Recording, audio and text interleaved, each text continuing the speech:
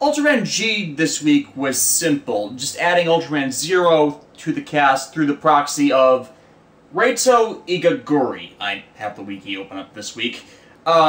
With Zero possessing him after Reito saves a kid caught in the crossfire of another Ultra battle. This specific battle involving a evil clone robotic creation version of Zero from his movies. I'm not that familiar with a lot of the more recent Ultra series. I've only seen a few of them, so I'm not Kaiju Insane and Good, Evil... Darklops Zero, that's it. Darklops Zero, that Geed was in the middle of fighting. Zero broke it up, saw Reito's conduct that got him killed, and fused with him to save his life. This is something that goes back to the original Ultra series, where its protagonist fused with the titular Ultraman to also save his life, and thus became a host to the Ultra while on Earth. While it's never been established that... It wasn't established until the last episode that the original Ultraman was actually a sentient consciousness in Hayata. Hayata was the protagonist of the original Ultraman series. But for the most part, it was just Hayata's actions, and then in an episode, and then he would call upon Ultraman's power. And until the last episode, you thought it was him in control as Ultraman. Instead, it was Ultraman himself just stayed dormant until he was needed or called upon by Hayata in situations that required his involvement.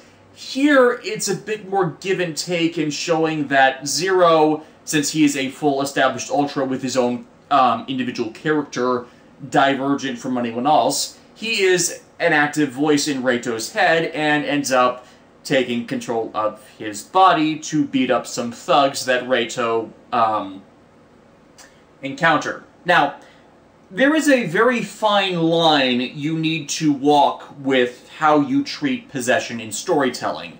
You need to have it show them to be kind of a symbiotic relationship. One provides something for the other. Otherwise, it becomes parasitic, in where one takes over and supersedes and does things with the host body that are against the wishes of its host, or done involuntarily that in no way assists or helps them. The positive symbiotic type of possession seen... It sways back and forth, but usually Yugi and Atem in the Yu-Gi-Oh! The original Yu-Gi-Oh! Series. Admittedly, not so much the early side of the manga, but it eventually reaches there at some point, as I've kind of been discussing. The bad type of possession, where they hijack another's body, is pretty much one of my grievances with Kamen Rider Den-O. I will explain that when I finally get to scripting a review of Den-O. But the point is, whenever you use this, you walk a fine line with its storytelling in how far can you go without the character overstepping their bounds. And Zero, as he's how should I phrase this? As he's one of the more rebellious and rambunctious of the Ultra Legion, is a bit more boisterous, and it contrasts both good and bad against Reito's more... He's a more reclusive and reserved individual, like, you know, a normal person that likes to keep to himself. So it makes him... I shouldn't say makes him. Zero, when he takes control, makes him be more assertive, and thus ends up beating up a bunch of people, with Reito not really realizing what he did until after it's all over. And yeah, that's not exactly the best way to start off such a relationship. He was trying to do the right thing and protect Reito in the circumstances, and it did seem like they would be attacking him, but it might have been taking things a bit too far to be, like, that obvious about hijacking the guy's body. I really didn't care for that, especially with the issues that happen with body possession stories, or body swapping stories, where it gets creepy if you don't use it right, and... yeah. Precedent in the series, I'm not saying that they should not do it at all, it's just, I feel they need to establish a bit more of a give and take with it, otherwise you get the hero that is doing villainous actions without explaining them away, or, you know, validating why he's doing them like that. Nonetheless, the AI, whose name I am forgetting off the top of my head, is there an actual thing for that? Rem. Yeah, Rem informs them that Zero is Belial's prime antagonist, so he might have a beef with Riku, since Riku is Belial's son. Thus, Riku tries to get the word out to Zero that he's not a bad guy, he's trying to help people, and that doesn't really go to much before they detect the next little star, containing an Ultra Capsule within them, out and about using their powers. So Riku has to go and find them and keep them safe from the guy who's actually doing this, whose name I'm forgetting off the top of my head again, Fukuide. Yeah, thank you, Ultraman Wiki, and me remembering to have that up this week. So Cave summons, actually there's a bit of a funny aside here. The kid they saved this week had a little, I shouldn't say figurine, but it's like, oh, it's kind of like a figurine. It's one of those, it's like a rubber character portrait image that you're supposed to hang on bags that they get out of Gashapon, Gashapon, what's the phrase, I'm totally blanking on this device you find at the beginning of grocery stores, the things that dispense little collectibles or useless things, and the Japanese word, of course, it refers to them as gashapon machines, but anyone's not that familiar with this, and I'm just rambling now because I can't think of the word I want to use. Ugh. Anyways, since Riku's a fan of this in-series Tokusatsu hero, when he sees that it's a bonding moment between him and the kid that gets the kid to trust him, thus when Darklop Zero reemerges, the little star within him goes straight to Geed and kind of makes it feel pointless aside from new form edition of a... See, I'm forgetting the name of the form now, but and it's sad because it is freaking awesome. Solid Burning Form. Solid Burning Form is... It's awesome! It's like... It's the best suit with all... It's brilliant. I'm struggling to find the words to describe it. It just has, like, silver torso armor up about middle of the rib cage and on the shoulder pads, and a bit of it on the forearms and legs, and of course silver helmet. But it's all the little detailing and the shades, also a red bodysuit aside from the silver stuff, but it's all the little detailing and little moments of musculature that make the suit really cool looking, especially since it's a fusion of Ultra 7, Zero's father, and Ultraman Leo.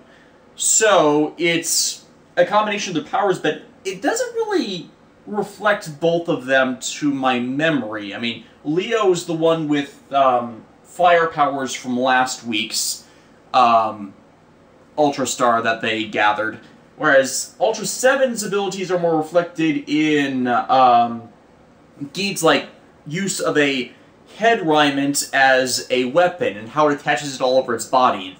When I saw the clip of this last weekend of it in action, not so much a clip, but, you know, a gift set on Tumblr, the specific one I saw was Geed attaching the headdress, which is the...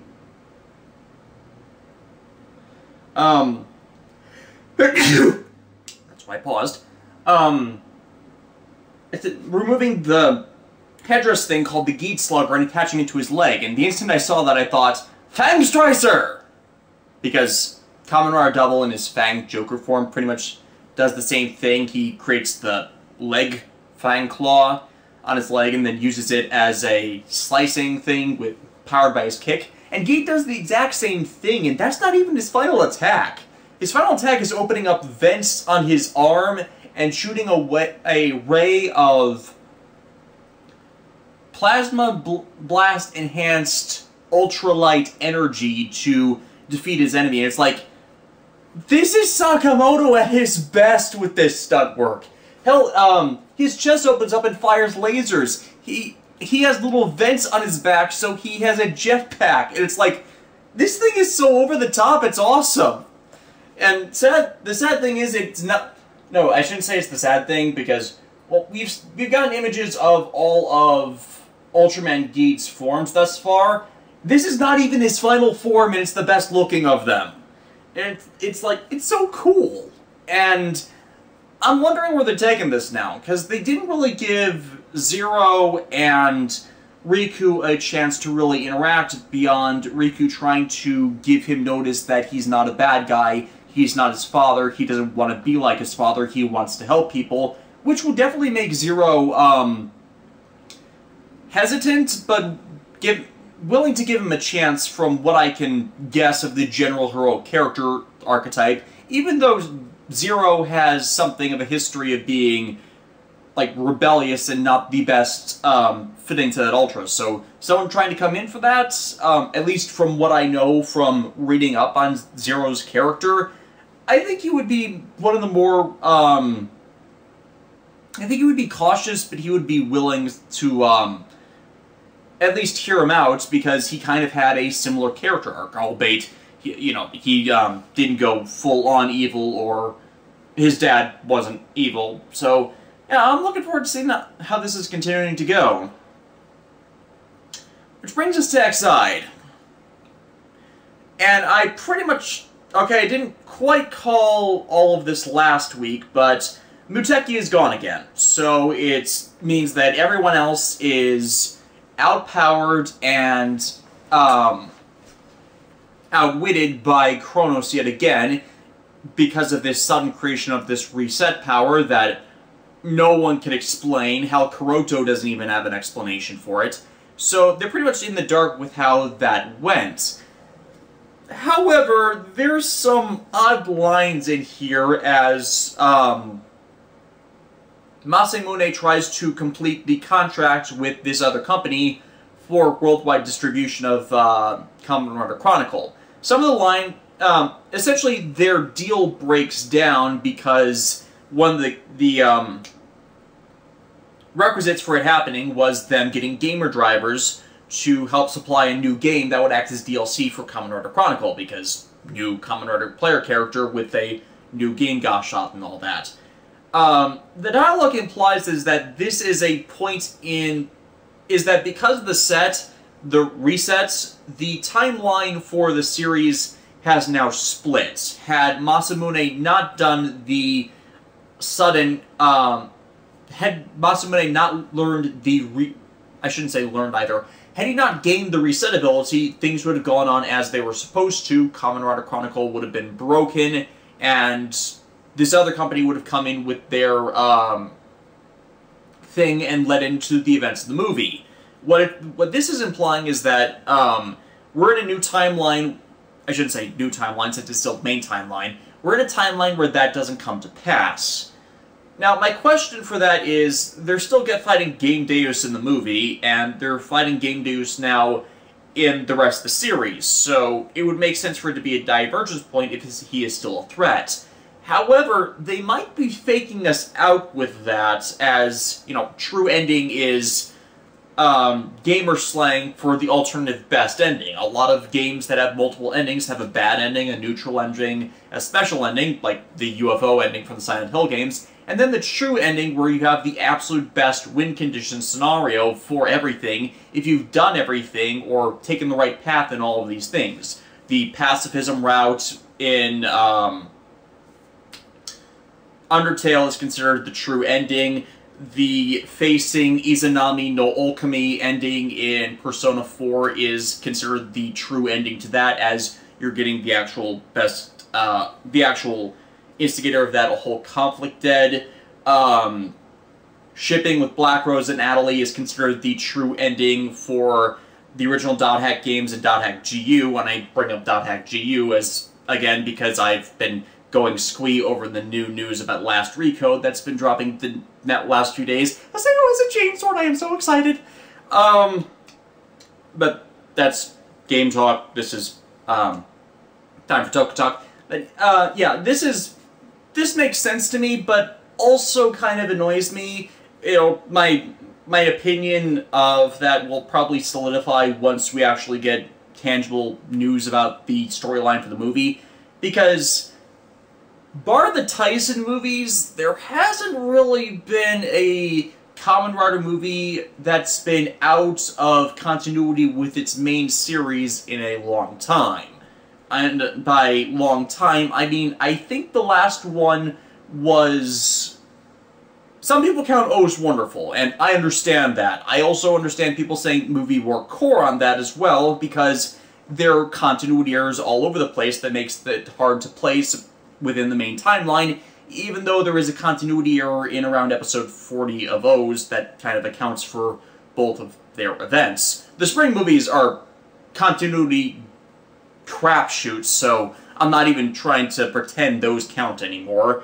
Even though Toei is still insisting they are, even though they've done the whole retcon thing to make sure they never actually happened, and now I'm just getting off on my tangent, but my point is that a Kamen Rider movie hasn't done this in a long time. Some would say Wizard's movie in Magic Land, because they made it to have never happened at its end, because most of it was set in an alternate universe, and the Fruit Soccer Cup had a tie-in to the series, which explained that, yeah, someone's just mucking with reality and people's perception, so it never happened, but it did actually happen.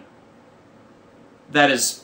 Okay, it didn't actually happen, but there were events tied to it that actually did happen, but they weren't all happening in the real world, and my brain hurts. My brain hurts, and I'm usually so very good at explaining these things. Bottom line, we haven't had a Kamen Rider movie that has intentionally set itself in a divergent timeline of things since... Yeah, oh, I get... No. That was the modus operandi for the Heisei Rider series through Kabuto. Okay, from Ryuki through Kabuto, I should specify, as those movies take place with events mixed up from what was shown as possible in the settings. Like, Fi's Paradise Lost, it occurs in a reality where the show went off the rails at some point and led to the setting Paradise Lost. Ryuki Episode Final is just another timeline's take on the whole Rider War. Blade Missing Ace takes place in a timeline where Blade did not become an undead and so had to seal Chalice. That kind of thing. That's what it keeps getting implied is occurring for Exide with the movie True Ending, and this is where that divergence point comes in. Masamune refusing to partner with them after the timeline reset kind of botched his whole deal, which had been seeded. My problem with this is, if it's going to be in its all separate time space, I like how you're placing where it would diverge in continuity, but if it's going to be its own separate canon that's never actually going to happen with regards to the main series, then you kind of didn't need that. You can make you can reference it directly at where the seed point would diverge, but you didn't need to make the movie antagonist a playing character within the full series as he is guest spotlighting throughout this entire episode. That's my rant on that. But otherwise, everyone else is dealing with having no Muteki, and Kuroto just thinking, yeah, I should probably just go and make a new one. He dies 18 times in the episode doing that. His life counter got reset due to the reset. I'm not entirely sure why, if it went all the way back up to 99. I'm guessing so, because Kuroto keeps making jokes about how he's killing himself, and this was actually a bit painful to sit through. Not because of the whole suicide thing as a story device I have issues with, but this is something that actually happens in Japan. Due to bad working conditions and stress, people literally work themselves to death. This is actually a common thing, and I'm forgetting the actual name for it. Kuroshi?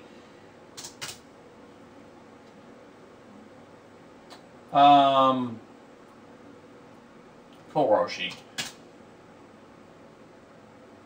Yeah, no, I'm looking at something else.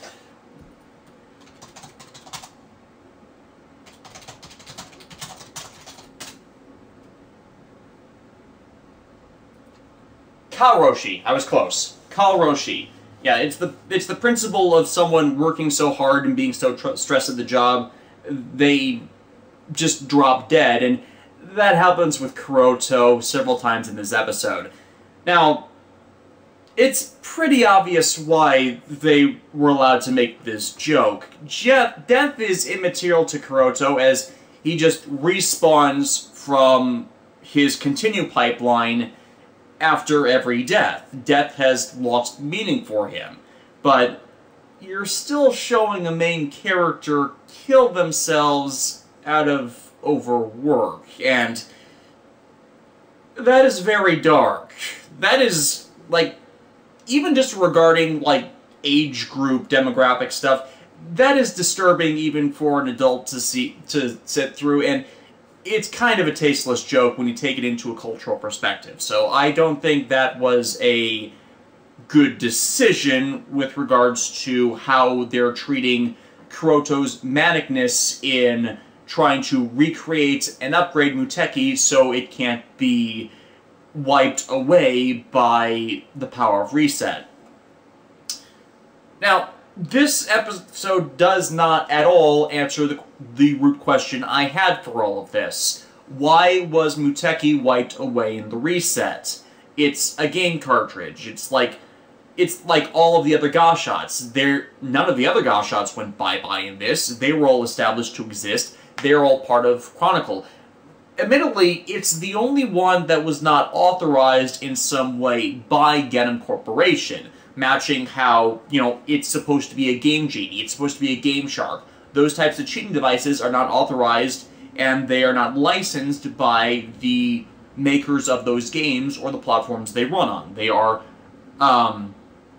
widely distributed cheat devices. So, from that context, if he's resetting the entire game environment and everything related to it, does that mean because it's an illegal product, it wasn't carried along for the ride, even though it has the core programming in it from the creator of the game system, and knowing all the ways to hack those systems, that it's like he should have had some type of programming within it to supersede it? I mean, it is a full-functioning Gashot, after all, like all of the others, and the entire Kamen Rider Chronicle system is run on those Gashots, and the Master Gashot that Masamune has. If it can interface with this system, it should be immune like all of the others, because, hell, they all run on data that was created from Emu.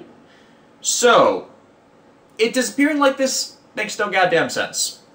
It really does not. All it does is facilitate getting rid of this newest Deus Ex Machina through the collaborative efforts of Emu and Kuroto to create an add-on extension to the game, to Muteki, where it can create save states.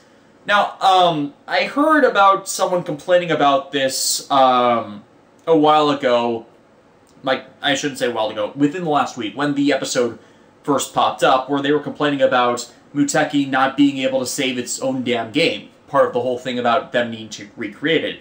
And I'm thinking, it's a Game Genie. It's literally supposed to be mimicking a Game Genie, which docks on top of a game cartridge to, or the game cartridge docks on it, depending on how you configure it, to provide cheat codes. And I'm like, why would it have save states? Save states has only been a recent development of things through emulation software, where since you're running it on something else other than the original platform it was running on, you can pause the entire system, pause the entire emulation system, and, like, save it externally to an external memory thing that you just reset it to afterwards. So that was not a original thing that cheating cartridges could do. Their entire internal memory was saved for the cheats. So why are they thinking that they should have this as an automatic feature? I don't get it. But, yeah, this is how they remove the power of reset, by Muteki now being able to give everyone save states that if they just reset, that's the limitation that Kronos' reset can reset it to, meaning it's pretty much worthless, as they did it right at the point where Nico, Taiga, and Kagami were summoning Game Deus after defeating Graphite. So, you kinda screwed yourself, as now you can't actually reset to anything before Game Deus is summoned. It's just, you're at the... You can only go back as far as when he's summoned for the first time. So if Game Deus becomes a threat to you, or any of the others, you're stuck in a catch-22 of always going back to the point where you're past the point of no return. This is usually where you don't use save state software, so if you need to go farther back, yeah, that's not going to work anymore. So, I should probably address that subplot. The other thing that goes on in the episode is Taiga, Nico, and Kagami, since, you know, they have no other options because they don't realize Kuroto's recreating Muteki, is the way to beat Kronos is to just have him enter in battle or in conflict with Game Deus, so, you know, he couldn't be focused on killing all of them. And they have to do so by either getting Graphite on their side, because Graphite can fight can fight Kronos now, because Game Deus' virus has allowed Graphite to not be stuck in pause, or, you know, or defeat him so they can summon Game Deus and have Game Deus sort out that crap. So, this is kind of dumb for them to do, because they know Kuroto's recreating Muteki. It's like, you're exasperating the situation when your alternative win condition that was originally supposed to be Kronos when dealing with Game Deus to clear Kamen Rider Chronicle is, like, not available. And, okay, I can get Taiga's motivation. He's wanted to settle the score with Graphite since the beginning of the series. It's like, he can't move on with it, but at that specific moment was probably the worst possible time.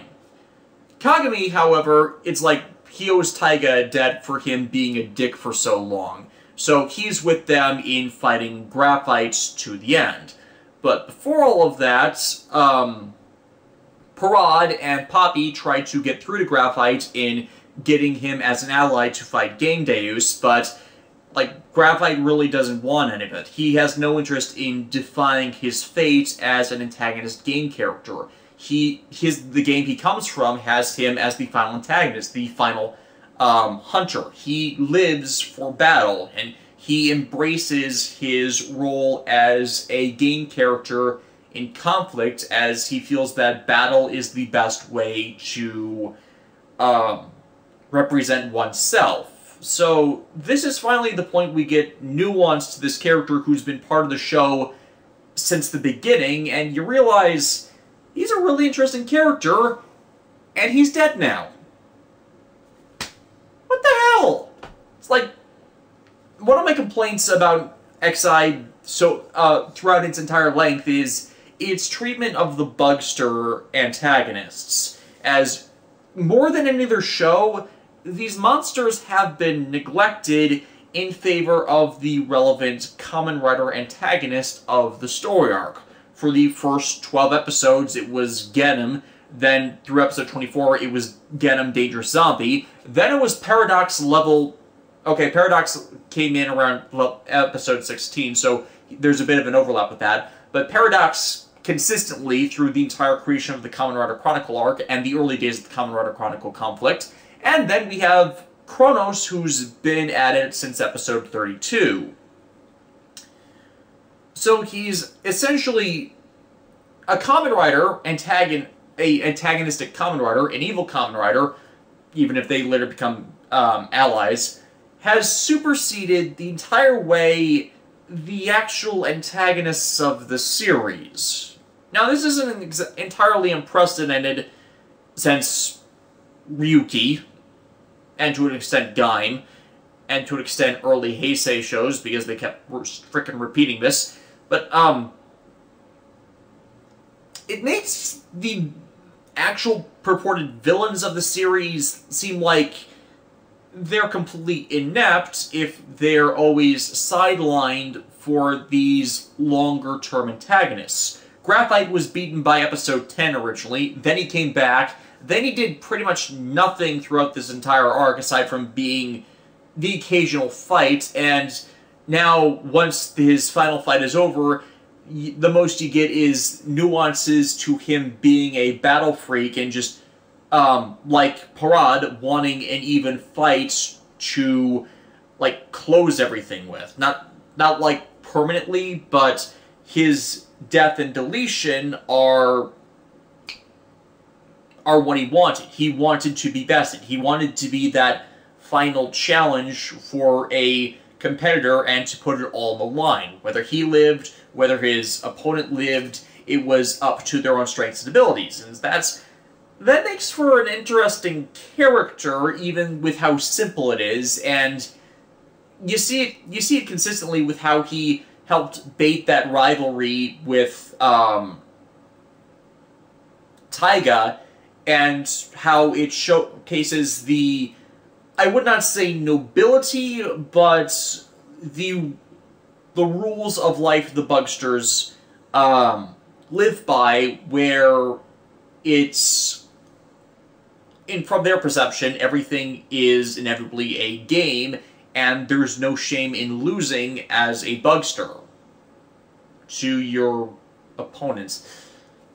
I don't think I'm phrasing this exactly, but it's consistent with how he's been depicted. It's consistent with Parad's actions and Poppy's actions, even though they're reaching for more, and Graphite is saying he doesn't want more, this is exactly what he wants. And I like the symbolism he showcases or discusses with Kagami and Taiga in what their motivations for fighting him is, because Taiga's stuck on the past. Kagami's, once he's now killed his girlfriend, even though, ironically, his girlfriend is standing right before him because Graphite has her memories, is striving for a new, unbroken future, and Graphite is someone who lives in the moment, so he is the perfect antagonist to bridge the two. He has been all series ever since the group collectively used Dragonite Hunter, the Dragonite Hunter Gashot, to battle him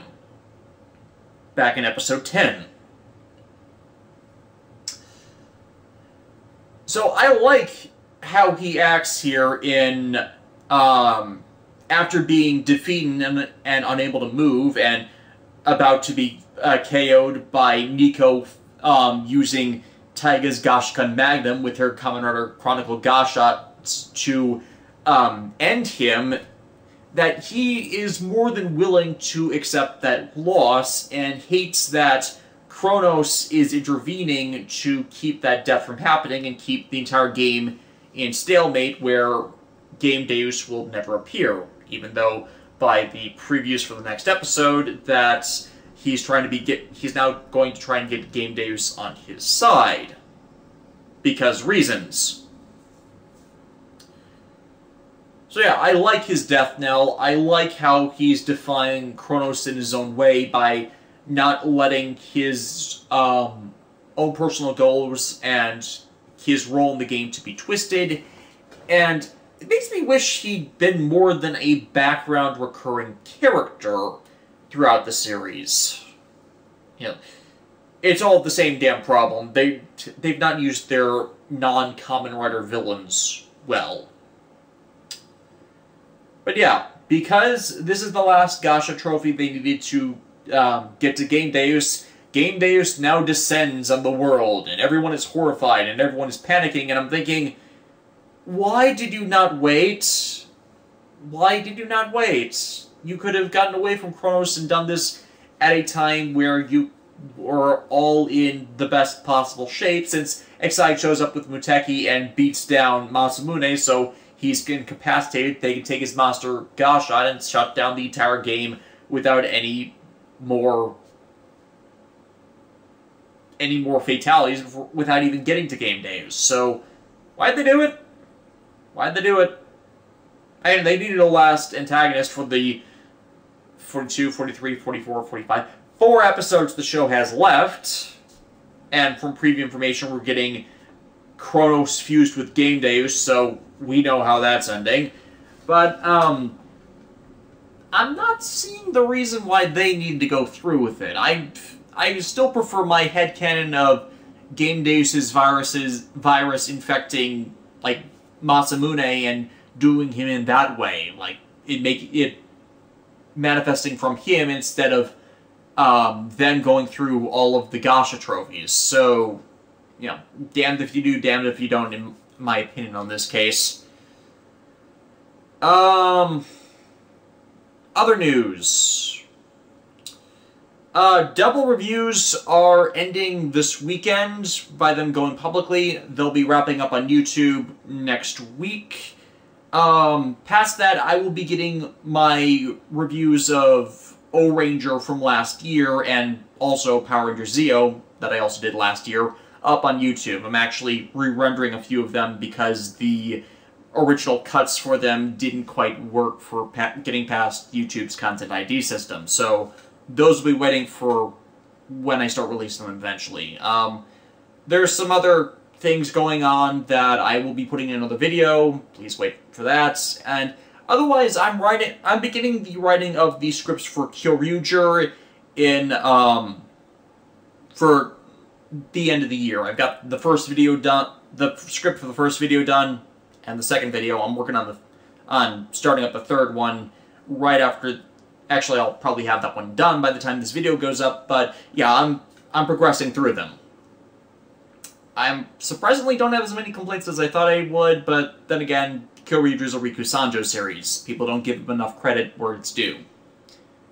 That's all I've got. Oh yes, the new information about Build, in that they gave the plot synopsis for the show, the look into the forms and how he transforms. I'm liking what I'm seeing so far.